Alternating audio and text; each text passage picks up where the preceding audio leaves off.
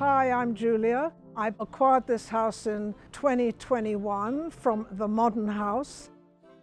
I knew it and already loved it because I used to work at the AA in London, and John Winter was the fourth-year studio master in London at that time. He was building this house. It was two carriage houses which he'd bought, and he got permission to build 2 stories above.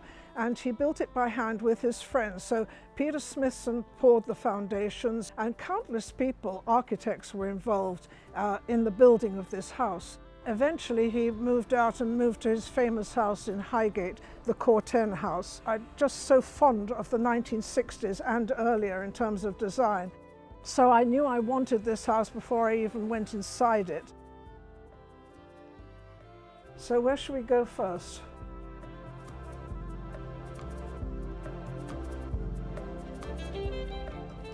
So we're now walking into this tiny room which used to be John Winter's bedroom. I don't know how they fitted a double bed in it. I've known no one else but architects pretty much all my life. So we've got Michael Graves here, who did a poster for the Institute for Architecture and Urban Studies in New York, where I used to work running the magazine Oppositions. And here's an architect, Carlos Jimenez from Houston, and that's Aldo Rossi there, and that's the Office of Urban Architecture in Los Angeles, and so on and so forth. That's the Maison de Verre in Paris. There's a little photo of Corbusier, Frank Gehry's drawings of his chairs. I used to live in Santa Monica when I worked at the Getty Research Institute and was a publisher there. And Frank Gehry and Berta Gehry lived around the corner, and they became friends of mine. And that's why I have this nice drawing of chairs by Frank. And I'm now walking into what was the garage, and it's now a guest bedroom. It's just a lovely room with a horizontal window that looks out onto the green of the building next door. Malcolm Last designed it, of Chassé Last Architects, and he did an absolute perfect job because it's like the rest of the house, which to me is very important.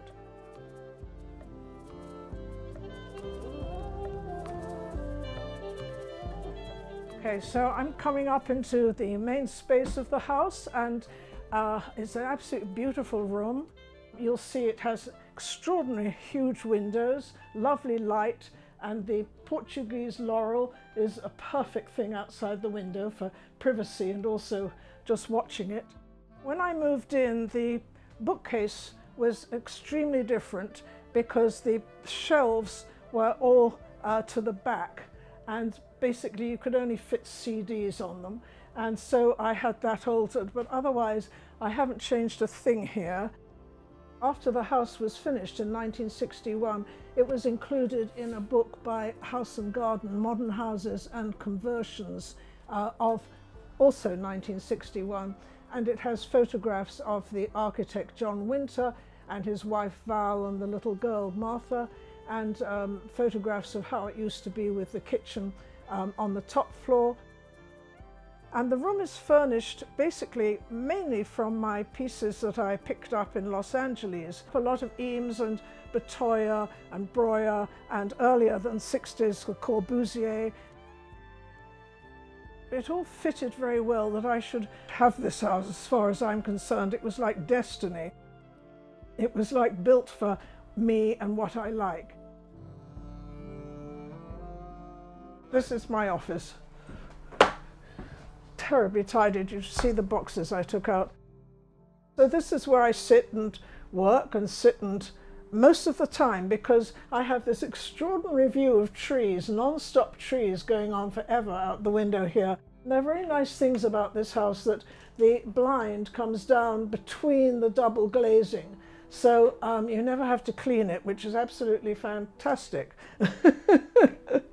Yes, so this is Marcel Breuer, the long chair, which he designed for the Isaacon house, which is around the corner in Belsize Park. It's unbelievably comfortable because it supports you in all the right places. If I don't get a sofa, this is my sofa, because I lie here whenever I feel I need to lie down. They wanted a kitchen moved from upstairs, and they built the kitchen over the garage. You walk in and you go down a couple of stairs, And it's a whole other space because it's a different level. It was very clever. It really makes it into a different place than the living room, but yet you can see the living room all the time. And it has this gorgeous, huge window here, which looks out onto nothing but green and eventually the trees in the distance of Regent's Park. The kitchen, I think, is absolutely lovely. The person who bought the house, Kenneth Brake, had very, I think, wonderful taste, and he filled it with Eames table. This is his Eames table and Eames chairs. And this is my Castiglione lamp, which I bought in Los Angeles for a song.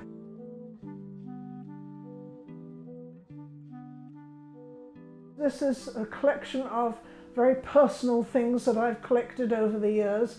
My whole life really began when I went to the AA, the Architecture Association in Bedford Square, and this is a drawing of one of the studios drawn in 1960 by Peter Watson, who also drew those two drawings at the far end of the room where he and I lived. And that is a drawing of Santa Monica Road where I lived. Edward Jones did that. And this is a picture that encompasses, I think it was the 4th year AA in about 1963 or 1962. When people do come around, it works very well because I can bring in 2 chairs and I can sit 6 people around this table, and I can also talk to them when I'm behind the work surfaces here, which is really nice. I'm not isolated away from them.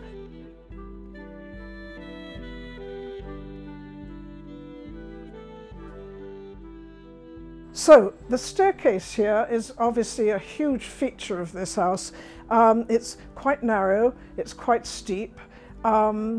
Many people have said put in a handrail, but no, because the center metal post, steel post, is extremely strong. So why don't we go up it to the bedroom, which used to be a kitchen.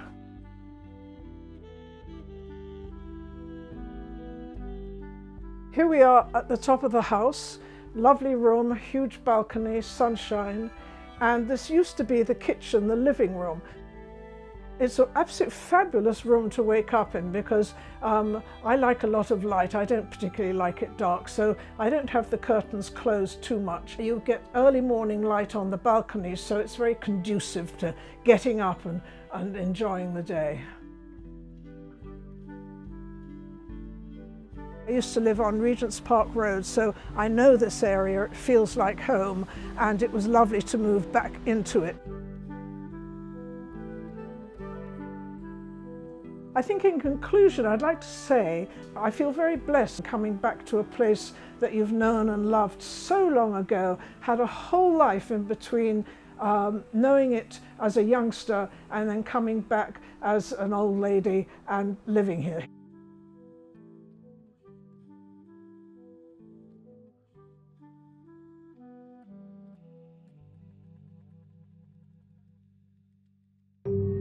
The Modern House, selling thoughtfully designed homes across the UK.